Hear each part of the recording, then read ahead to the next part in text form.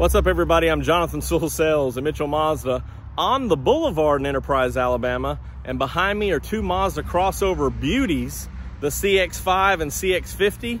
And we're gonna do a quick comparison in under 8 minutes because there's a lot of similarities, but just enough to make them different and make you lean one way or the other. So we're gonna break that down, and plus I think it's about to rain.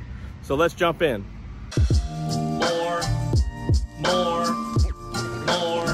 More car vids.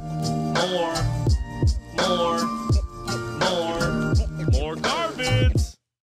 These are both two phenomenal crossovers, and specifically the CX-5, which this second generation came out in 2017, really has taken the automotive industry by storm and really done very well for brand value for Mazda, as it brought more premium features and more Mazda drive to more households. Now the CX-50, of course, is the newcomer. It's designed a lot differently, even though there's still Mazda underneath, but this was designed to be more of an off-road or rugged first vehicle, made specifically initially for North America, which is why it's assembled here in Alabama, which is fantastic, of course. But let's talk about some of the similarities that they have. Powertrains are exactly the same. So this one happens to be the 2.5 liter naturally aspirated in this Premium Plus. This Premium Plus is actually the Turbo Premium Plus. So it has the 2.5 turbo or turbocharged engine. Both have a 6-speed transmission. Both are standard with i-Activ all-wheel drive. So both platforms are front-wheel drive first with extra torque or extra traction from the rear axle when needed, or sending some back there for whatever your needs are at the time. Now, looking at both of these, you can see that this one, more rugged, means a little bit more of darker accents, a little bit more cladding for protection. But also, this is on the new small platform from Mazda, which is shared with the Mazda 3 and the CX-30. But let's talk about the Premium Plus setup. Now, this one was refreshed in 22, and you can see that they've both kind of taken similar designs, even though this one looks a little different than just the sleek J's or L's there on the headlights. And you can see that they've both kind of widened out the top of the signature wing down to a thin. So we're not going to talk about much exterior features as far as the updates on the CX-5, just compare and contrasting. But this one has 19-inch wheels, which of course is Premium and Premium Plus wheel, but on the turbo models, the next two up are also 19-inch wheel. This one on the higher trims and all turbo models have the 20-inch wheels, so that gives us a little bit more ground clearance, but also just fills up those huge wheel arches there and gives us a little bit of a unique style, which is not necessary for this size. Also, you can see this sleek side here with one little body line going across. This one actually has kind of shoulders and hips with a harsh body line right here, kind of giving that strength and that width, and then smoothing out, and then another one in the rear. So you can see that it's a little bit different design. As far as the Premium Plus, speaking specifically on the CX-5 now, we do have perforated seats, and these seat design has been around since 2017, so very comfortable seat.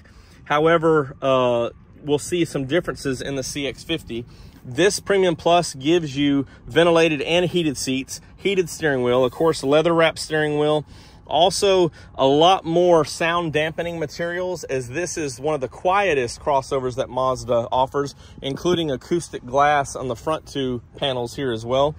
Memory seats, also something kind of taken or added at the same time to the CX-50, the MI drive. So you do have different driving settings and drive modes for whatever your needs are.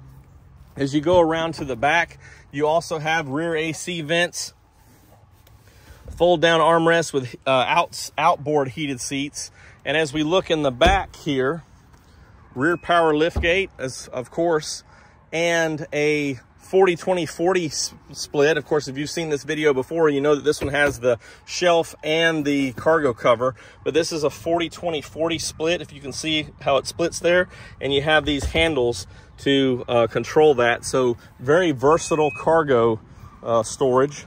This one has a brand new interior availability designed to match the earth tone, so terracotta, which is seen on all the turbo models as an option, with the exception of the Meridian, which is standard.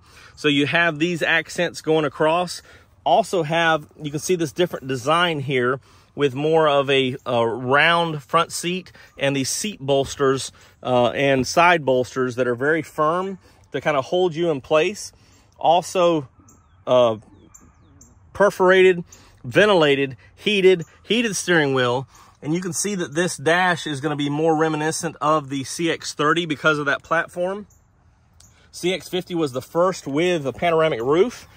As far as dimensions, it's actually shorter than the CX-5 to allow for more cargo up top, standard with roof rails, and then of course crossbars and other attachments are optional. And this one, because of that pushed out, is actually a little bit wider than the CX-5, but the big difference there is in the cargo capability.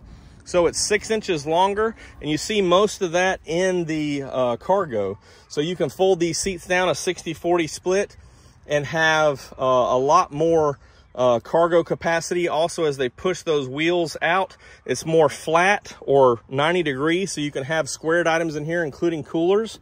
And it's very capable for all of your recreational needs.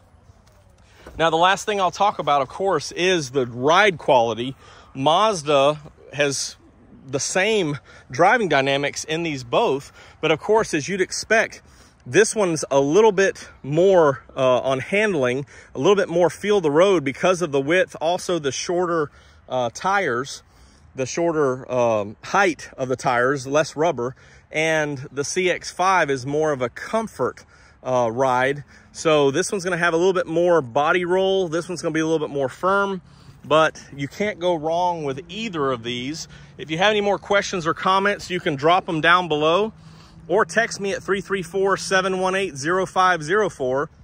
I am Jonathan Sewell Sales at Mitchell Mazda on the Boulevard in Enterprise.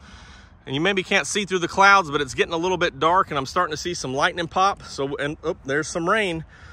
Either one of these all-wheel drive, traction, snow, rain, dry. There's some thunder.